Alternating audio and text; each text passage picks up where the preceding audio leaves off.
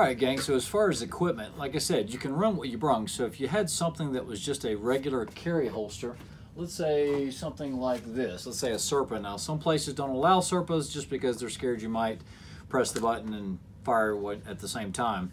But you could use something like a Serpa on a lot of the matches. A lot of them don't care. And you could load out of your pocket. But let's say you do a couple of these matches and you want to be a little more competitive. The thing about 3-gun is a lot of the stages vary. You might have one that's very shotgun intensive with a little bit of pistol. It's not always going to be all 3 guns on every stage. So with that, you need some versatility.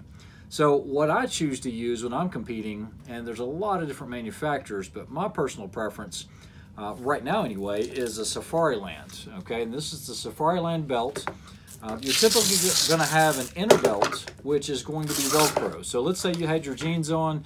You're going to put this on and put it around your waist through your belt loops, you know, as tight as you can comfortably hold this, but this is going to be on all day. You'll take the outer belt, which the outer belt has the hook fasteners all on the inside, and then essentially what you're going to do is you're going to put this around that inner belt, and then you'll just find your adjustment, and then you've got a lock tab that is right here. So that'll keep everything from coming off. So that way when you start to draw or pick up, it's catching on your belt loops, but then the belt stays affixed to that because of the Velcro. Now, this is a Safariland belt, and these are what we call ELS clips. And you can move these around in different locations along the belt.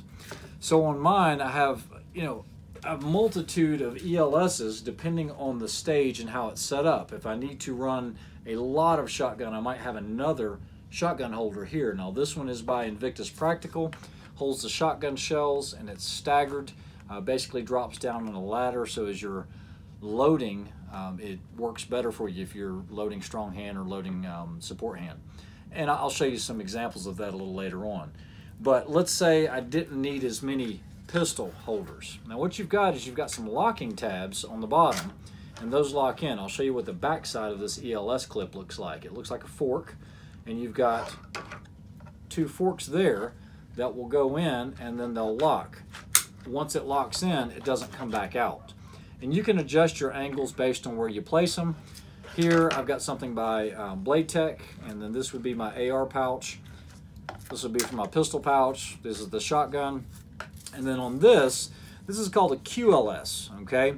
The QLS is a little larger, and it will accommodate a holster setup. I try not to run a holster on ELS. I don't know if it's sufficient enough to hold it long term. And if you drop your pistol, or if it comes out of your holster and hits the ground, you're probably going home. And you got to remember, a lot of these, you know, if you're traveling to them, you've got fuel, you've got hotel, food, you've got all that involved. You don't want to be going home on the first day on the first stage because of some equipment malfunction. The way this works is very similar. It has the larger clips. It locks in on the top here, and then on the bottom it also has another retainer. So this would go in like that, and it's not coming out. Now, my preference on a holster is to run a hooded holster.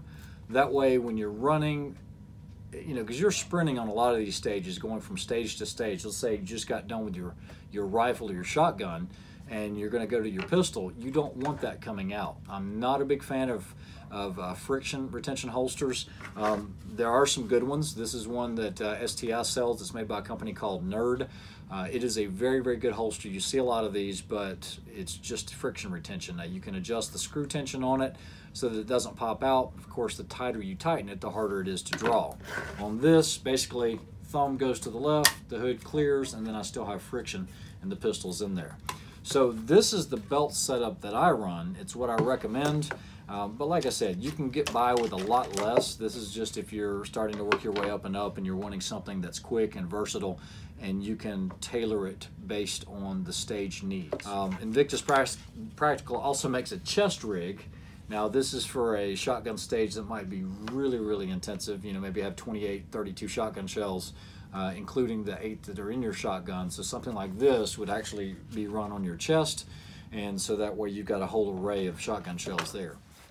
All right, gang, so a quick demonstration of how this works. This is the inner belt. This is the one you're going to feed through your belt loops. You're going to work this all the way around, and typically what I do is I get this as tight as I can comfortably wear it, tightening it up, and then I'm going to rotate this around to the back because it's all about managing that real estate that we have up front. So that gives me a smooth area up here so I don't have an overlap. I do the same thing with the belt.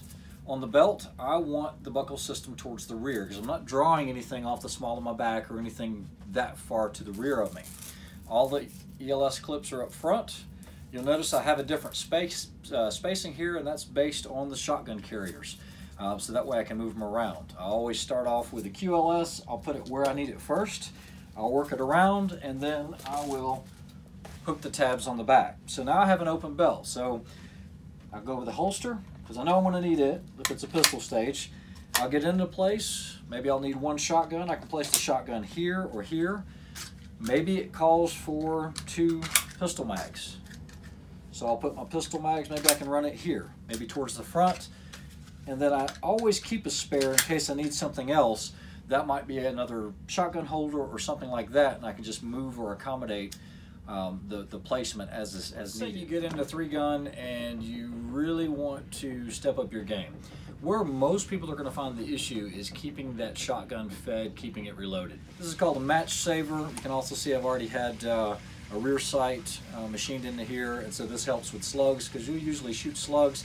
I really have only ever shot one 3-gun in my life that called for buckshot, so that's pretty much a non-issue. You won't be shooting buckshot. It's pretty much going to be birdshot, 7.5, 8, 9, something like that, and some slugs. That's what you're usually going to be doing with the shotgun. The way the match saver works is the round is actually going to be locked into here. And let's say it's the last steel that you've got to do, but you just ran out. What this is designed to do is you can bring this in, drop it into the chamber, and close the bolt. And so that just gives you that +1, your insurance basically, and it goes just like that.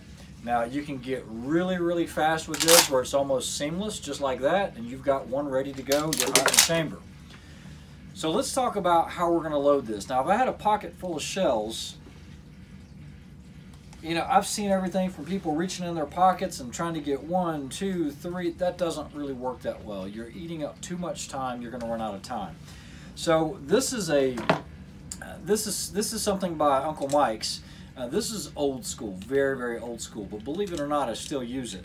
I use it personally for slugs. But the way that it works is, let's say I needed to get rounds into here. I can pull one out, insert, just like that. I could pull 2 out, insert like this. Still going to be faster than me reaching in a pocket and not knowing the orientation of those shotgun shells. Now the key to doing that is when you pull it out, make sure that the round is resting on the ring finger. That way it enables you to get your thumb on the top and press in just like that. So this is old school, but it still works. It's good to know that method of reloading.